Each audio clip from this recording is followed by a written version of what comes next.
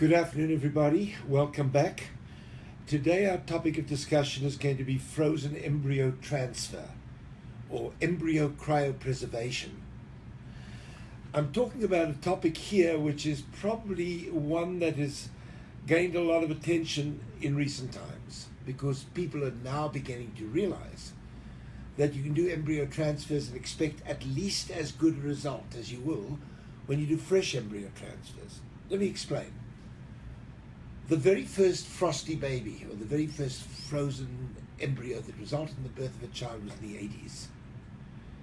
Ever since then, probably around, I don't know, a few thousand frozen embryo transfers have resulted in births. But it wasn't until about 15 years ago that the technology developed to the point that the chance of success was dramatically improved. Until the advent of new freezing methods, one we'll talk about in a few moments, called vitrification, embryos were frozen slowly and progressively and cooled down until they reached the solid state. In the process of doing this, ice would form inside the cells, and with the expansion of these ice crystals, it would destroy the cells, and the result was that many of these embryos didn't survive the freeze-thaw. And for those that did, the chance of it resulting in a baby was very dramatically reduced, probably no more than 50% of what it would be with fresh embryos. For that reason, most people in our field were not recommending frozen embryo transfers or freezing embryos, except to retain and store those that were left over after an IVF cycle, to give the patient more or less a decent chance or some chance of getting pregnant later on with those embryos that were left over. Today things have changed.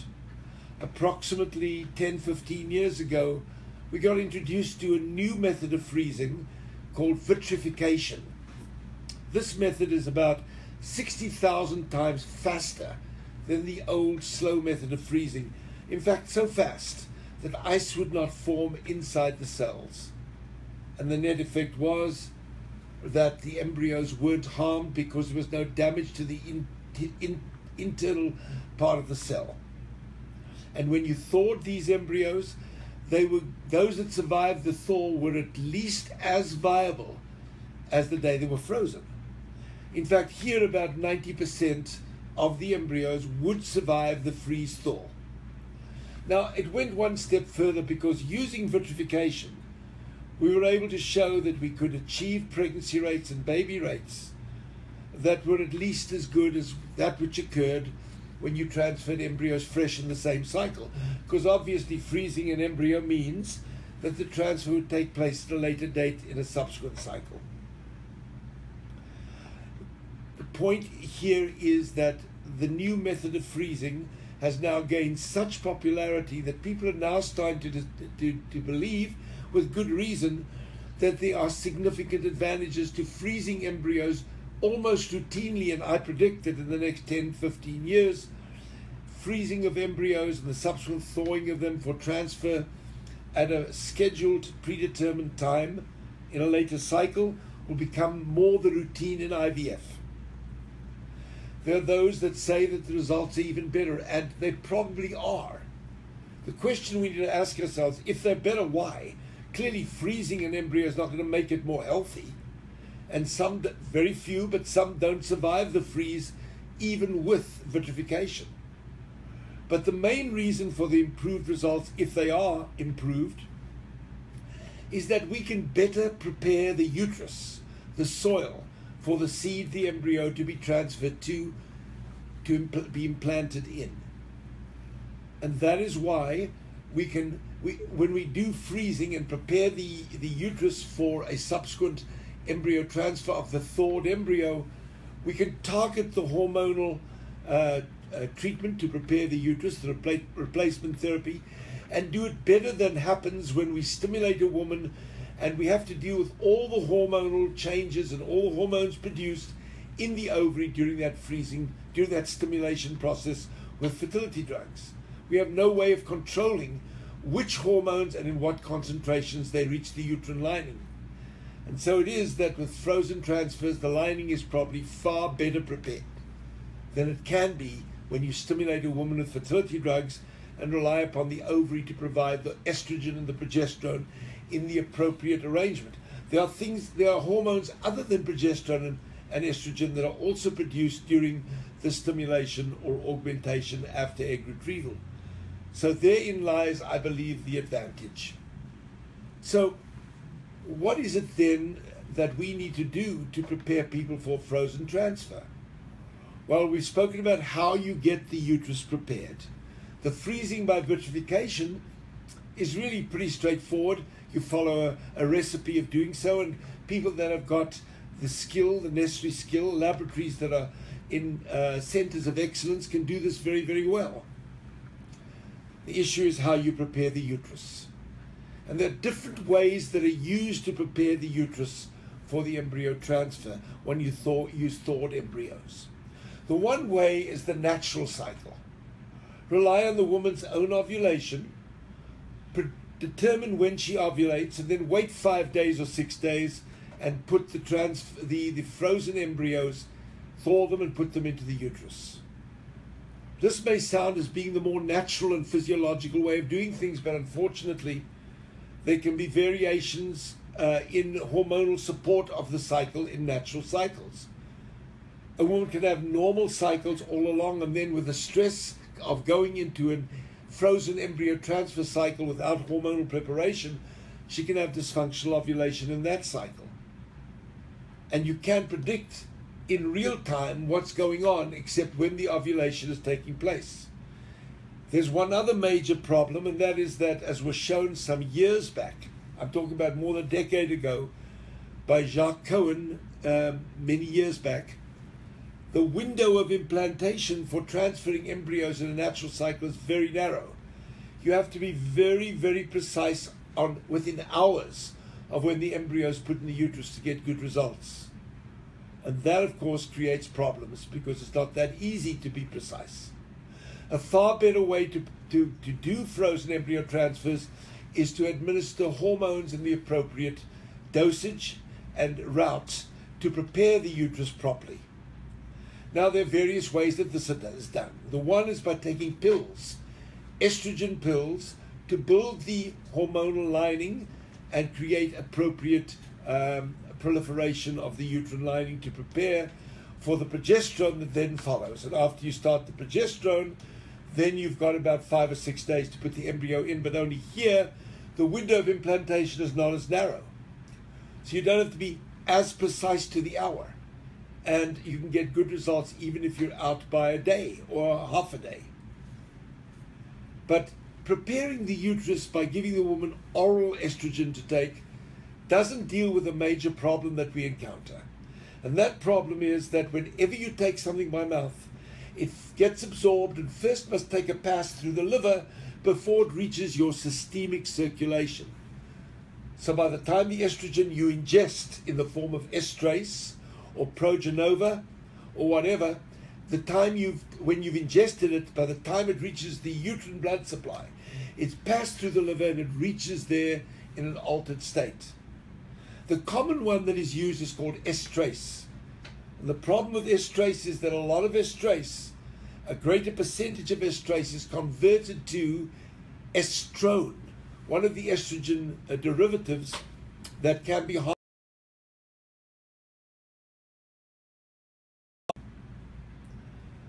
Estrase reaches the uterus, a large amount of it reaches the uterus as estrone. And this can convert to male hormones which, if present in excess, can compromise development of the endometrial lining. A far better way to deliver the estrogen to the uterus to build the lining is parenterally. And you can do that, and what you mean there is to let it reach the systemic circulation directly without first passing through the liver. And this can be achieved by using skin patches of estrogen, estroderm and the like, daily or once every 2 days, or using what I much prefer over that method, which is injectable estrogen in the form of delestrogen, estradiol valerate as it's known, injected twice weekly just under the skin. The absorption rate when you inject the estrogen is more evenly absorbed, and therefore it reaches directly the systemic circulation, gets straight to the uterus, and has its effect. When you use skin patches, you're dealing with issues such as humidity, the patches falling off, detaching, and variable rates of absorption, so that it's not as even as you would find when you use injectable dalestrogen, or also known as estradiol valerate.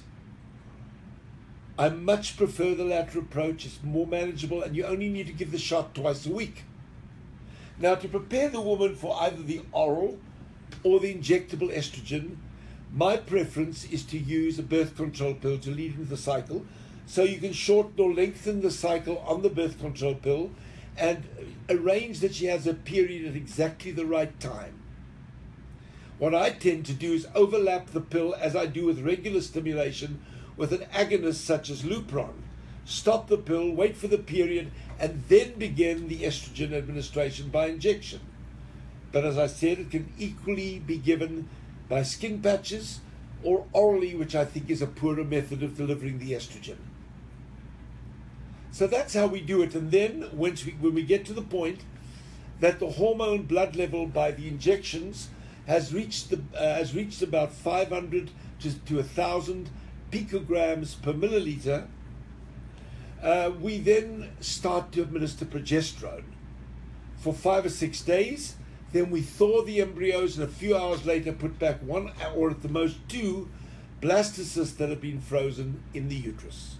Which brings me, and by the way, the hormonal support continues all the way through to the 10th week, 9th or 10th week of pregnancy, with estrogen and progesterone, because under these circumstances, the ovary is not producing any hormones, so you've got to supplement adequately. And I combine this with low-dose dexamethasone, which is a steroid therapy, throughout the stimulation up to the 8th week of pregnancy, and then slowly decrease it till it's gone. And this can be done safely if you don't give it too long. And it will improve or immunomodulate the uterus, improving its receptivity, in my opinion. Now, it's important to point out that using embryo freezing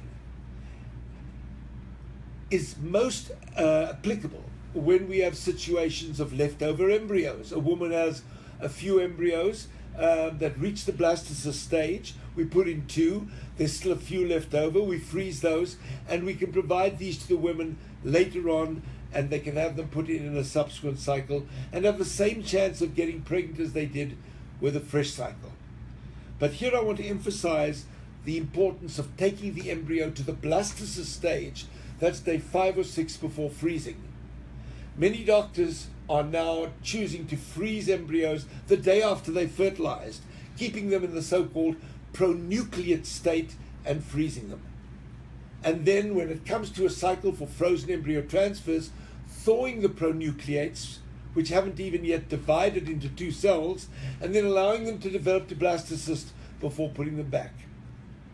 I see this as problematic, because those embryos that don't make it to blastocyst are almost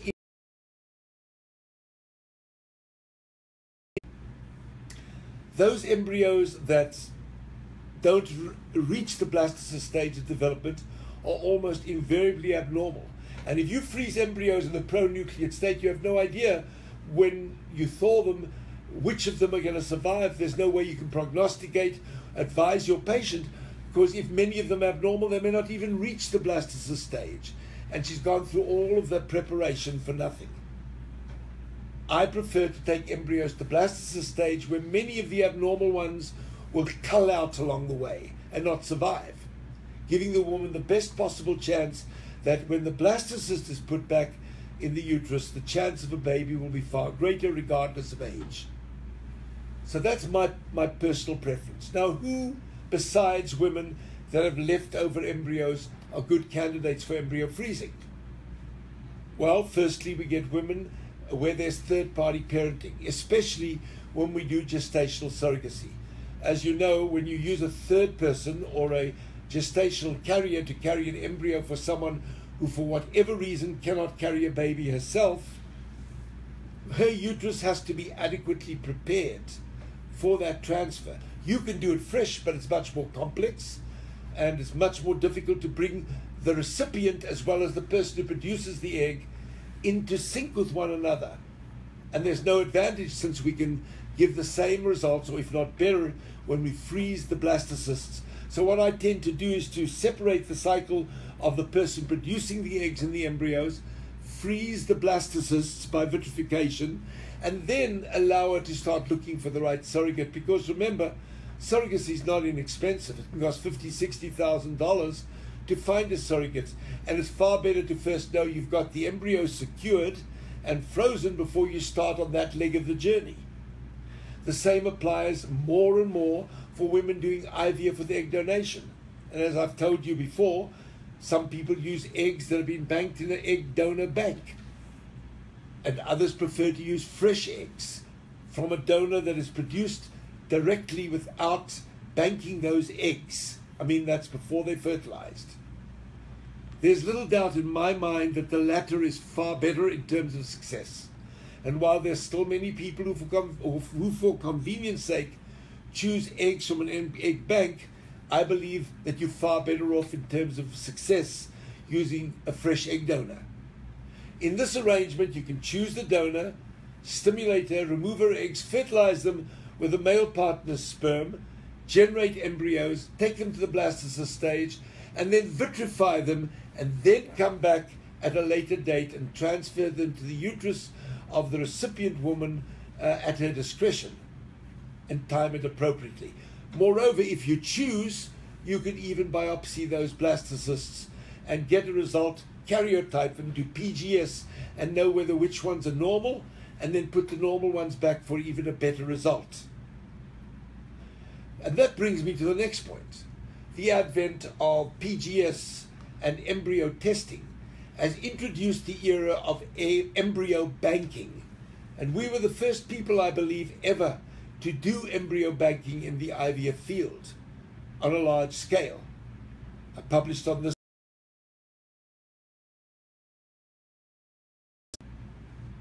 So embryo banking allows you to get eggs from a woman and then fertilize them by injecting a sperm into each egg. We call it ICSI. Generating the blastocyst, biopsying the embryos, and determining which of the blastocysts are normal, and then selectively placing those embryos back in the uterus at a later date. But with embryo banking, you don't just do it in one cycle. You bank the embryos repeatedly over several cycles, resting one cycle between each stimulation cycle, and so you stockpile the embryos till there are enough of them, biopsy all of them in advance, and send away the biopsies for testing. And then you know which embryos are the ones that are most likely to be able to propagate a baby, and you can improve the chance of success. This especially works well in women that are older, who have fewer embryos because of diminished ovarian reserve, fewer eggs and embryos. And so you're able to stockpile them in this manner, do PGS testing, and and so to say, slow down the biological clock. For many women who absolutely refuse to do egg donation, repeated banking of embryos with PGS testing of the blastocysts, and then later on, after you've gotten enough of those blastocysts banked and stockpiled, selectively placing one or two back at a time, is an alternative to egg donation, one that I encourage to be considered in those cases where, in spite of needing egg donation, patients are not willing to go that route. Now, these are but some examples of how IVF with embryo freezing has changed the field. Egg freezing is a different topic for another time. But talking about embryo freezing, I believe that we are now approaching an era where most IVF is eventually going to be done using frozen embryos, giving us the opportunity, if necessary, to test them in advance genetically and chromosomally to know which ones are the healthiest ones for transfer. Now, before I leave you, I want to mention that if there are any of you that are interested in talking to me personally via Skype consultation, you should call 702-533-8255. 533 2691. 702 533 2691. That'll get you to Julie, who is the concierge for all my patients. And she'll be happy to set you up with an hour-long Skype consultation with me to discuss your case in detail. Alternatively, you can go to my website, sherivf.com, SHERIVF.com. If you go there, you'll be able to access my blog and read the large number of articles on the blog. All you do is find on the banner on the top of the home page of the web, you'll find a little section which says Dr. Sher's blog. Click on that, and it'll take you to the articles concerned, or it'll take you to an area where you can search for any given topic by typing in the topic of interest into the search bar, clicking, and it'll take you to the article. But also on my website at sherivf.com, there's a little enrollment form where you can enroll online for a Skype consultation with me. Just read those instructions carefully and submit that online, and we'll be happy to get back to you. So the final point is that if you want to reach Julie, my concierge, and not call her on the phone, you can email her at Julie, Julie, at Julie@sherivf.com, and that will get her to her get to her email, and she'll respond to you promptly. Thank you all very much for attending again. I hope this is helpful and give you some insight into this whole very interesting and developing field of embryo